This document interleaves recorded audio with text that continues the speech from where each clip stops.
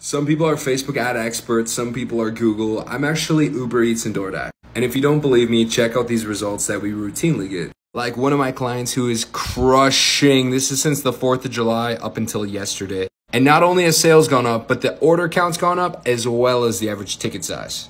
And you're probably thinking, what the hell? I didn't even know restaurants could advertise. Trust me, a lot of them don't know either. But the ones that do get exposed to the over 100 and something million eaters in the US alone, and are routinely ranked in the top 10 when you're scrolling, which means that they're getting the most orders out of anyone in your community. And the best part is they don't have to be a national chain, like they don't need to be Burger King or Wendy's, which is amazing because that gives more opportunities to local mom and pop shops. But I'm sure that you've heard that these apps take like 30-40% from the restaurant. That's just absolutely absurd. It's kind of true, but there's ways around that.